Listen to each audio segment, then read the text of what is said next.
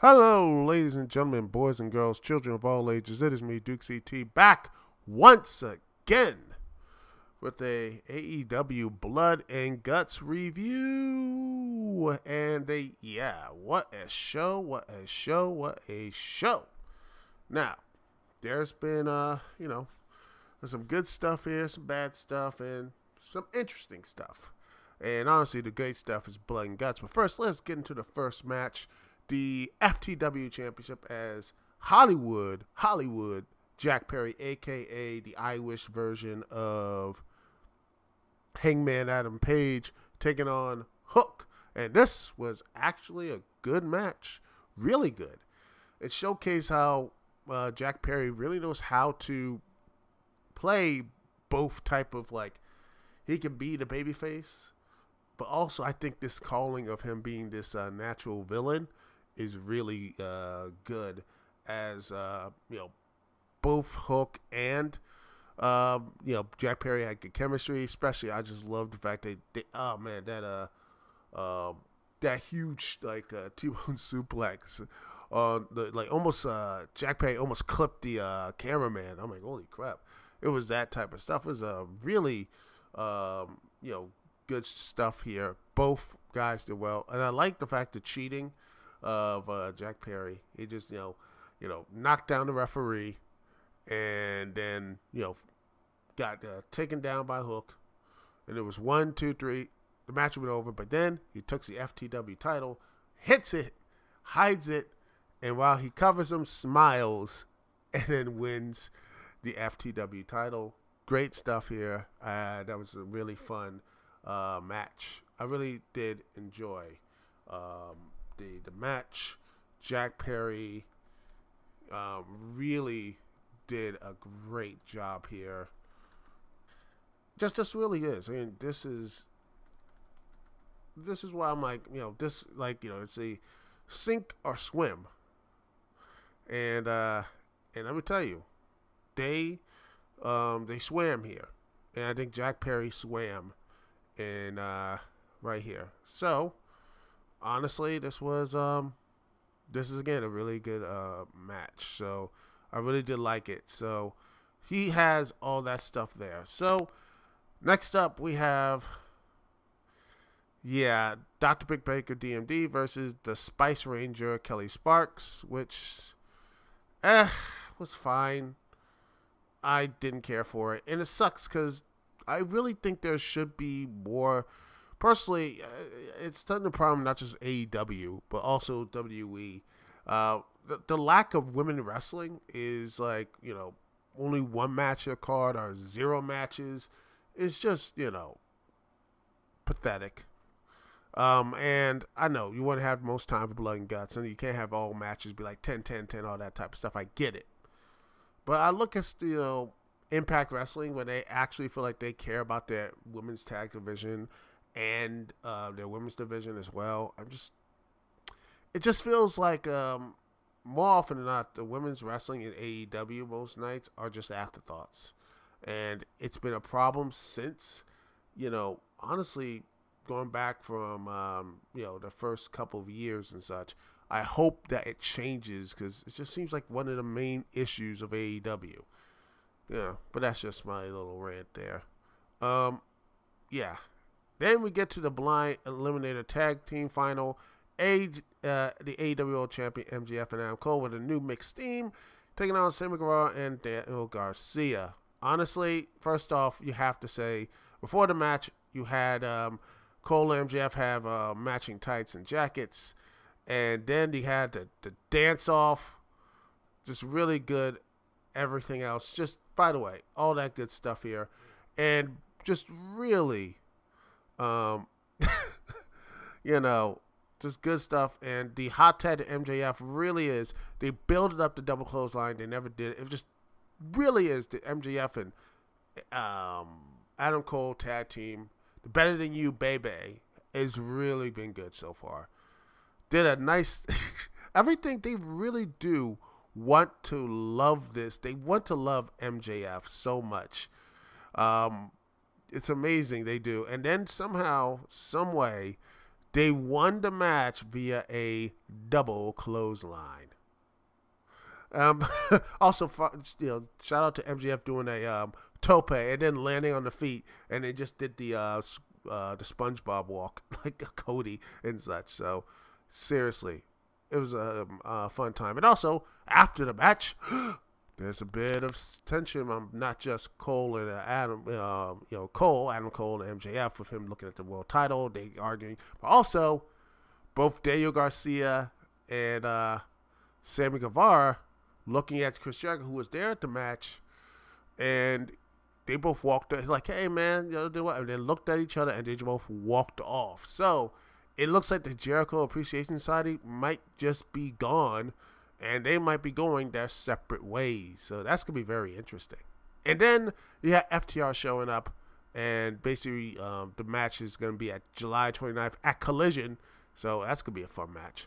And then we get to, well, it's time for enough talk. It's time for the main event. And oh boy, let's see. The Golden Elite with Kenny Omega, Hangman Adam Page, the Young Bucks, and Kota Ibushi taking on the Blackpool Combat Club's Jon Moxley, Ring of Honor World Champion Claudio Castagnoli, Wheeler Yuta, Konosuke Takeshita, and the Bastard Pac in Blood and Guts.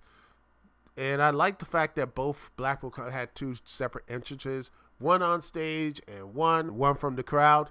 By the way, props to Yuta, who was injured during that. He was injured before the match place. We needed him, and then Kenny Omega, he tweaked his knee, I believe. But it looked like he was ready to go during this match. He did a really good job. Both teams did a great job here. Just so much violence. The bed of nails. I don't know where they get these. Where does Jon Moxley find these wonderful toys? How does he get those wonderful toys? And by wonderful, I mean completely insane and, completely bloody and all that good stuff. But yeah, and I just like the fact Takeshita's theme. He just that stuff, and he just threw the chair down when he was rushing and stuff. Good stuff here. But it was Kota Ibushi, his debut, and him just walking slowly, taking out every member of the Blackpool Combat Club, and he looked a little offish, but I believe he's just been a little rusty for a while. But now, I guarantee if he's going to be in there for a while, I think he'll get back to feet. Hey, eventually, you're going to get back to it. But overall, this was a great match. Back and forth, bloody, insane Pac with that just diving, diving feet through the table, and the crowd chanting, "We want fire." Just no. Tony Khan just had new rules set up. You can't have no fire in this thing, man. Jeez, man. I know Moxie would be fine with it. Wouldn't be the first time, Cody almost killed himself getting that stuff, but yeah. I don't know. I don't think they could have fit it in.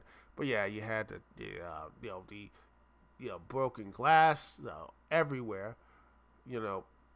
Broken glass everywhere. Spot. It's just violent. All violence. Everything. Everyone. Just all the time.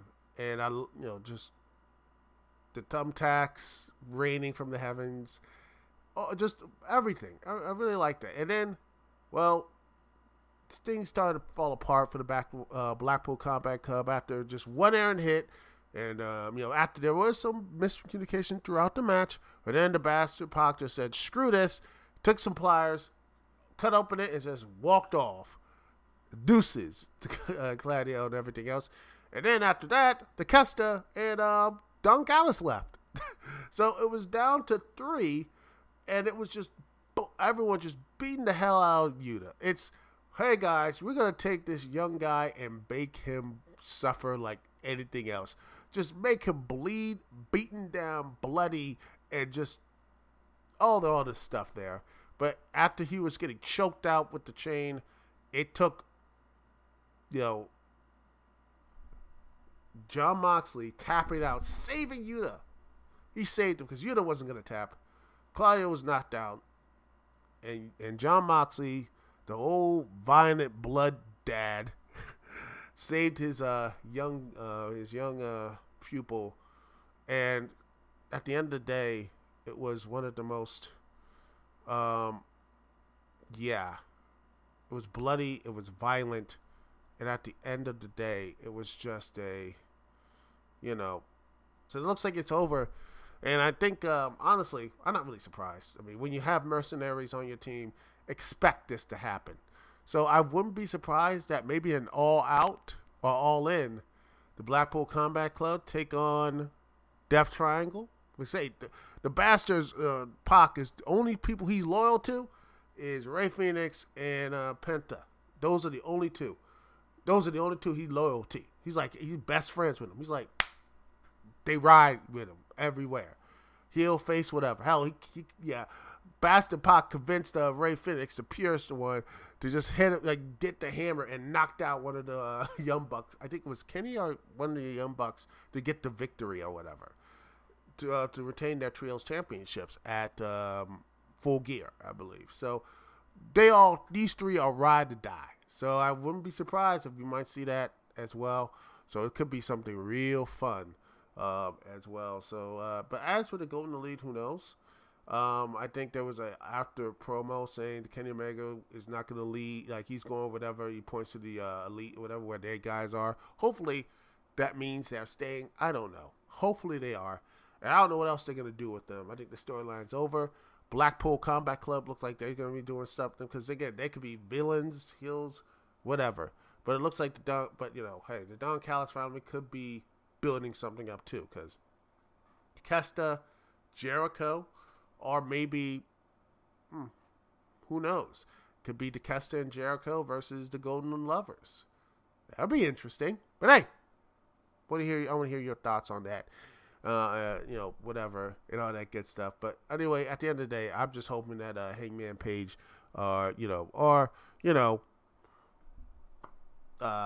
Eddie Kingston, the guy that he would have been like loyal to. He wouldn't have done anything to him. He would have been like, I'm not going to betray you like these two other people are. So yeah, it could be very interesting. Could be, maybe Takeshita, Pac, and the Death Triangle versus a lovely four of Blackpool Combat Club and Eddie Kingston. That'd be fun. Who knows? That'd be nice.